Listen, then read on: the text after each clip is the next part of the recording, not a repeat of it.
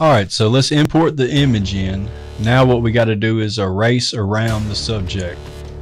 I'm using an airbrush to do this, and what I'll do is I'll kind of outline them and get as close as I can without messing the image up, and then I'll erase the big part out with a bigger brush.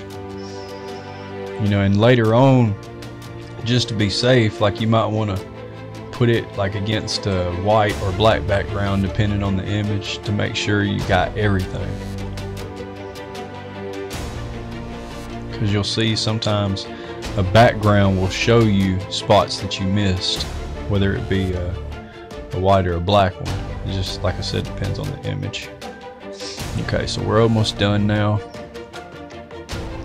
After we get done with this, I think I'm going to use an app called Snapseed, and it is a photo editing app. You can use other ones like Lightroom by Adobe, but I like Snapseed. What I'm going to do is import it in there. First, let's put a table. I erased out the table. I want to put a different table.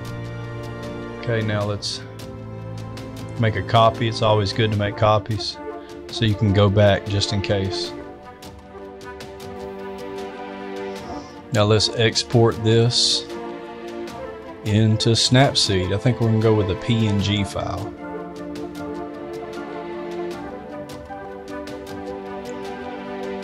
You see, there's editing that I just can't do in Procreate here. It'll add detail. I really like the HDR filter.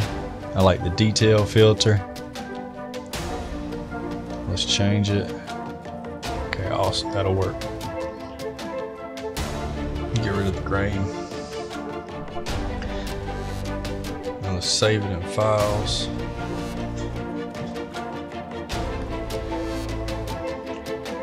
Okay, now let's export it back into Procreate.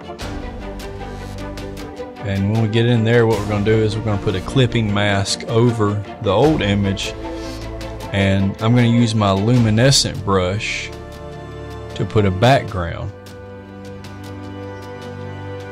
See, it'll add a lot of texture and light right there. It'll help it look really nice.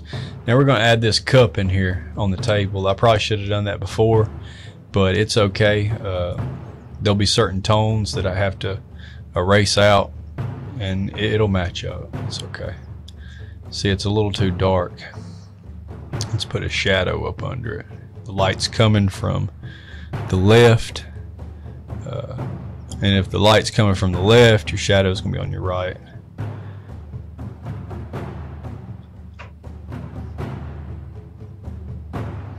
Now let's add the text. I actually made this text. It's called bold and distorted.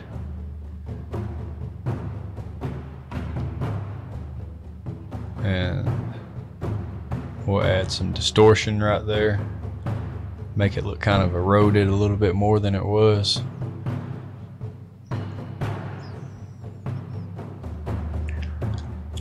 And then we're gonna make a copy and put a blur on it so it looks like it's kind of glowing. And the light source behind him and to the left of him kind of suggests that anyway, so it really adds to it.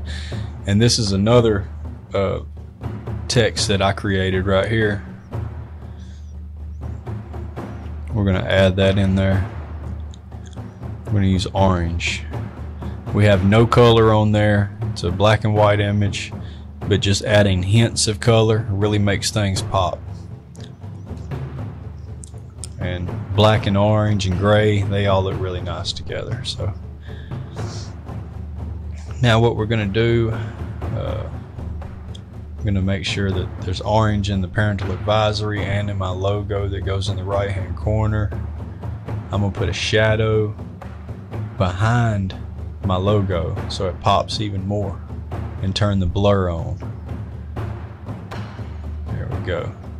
So now let's add some more texture. Just going through the textures here. We'll make it look like there's a fold in the left hand corner right here. That'll help make it look nice. And I'll probably add another one just so it's not the only one that's on the screen.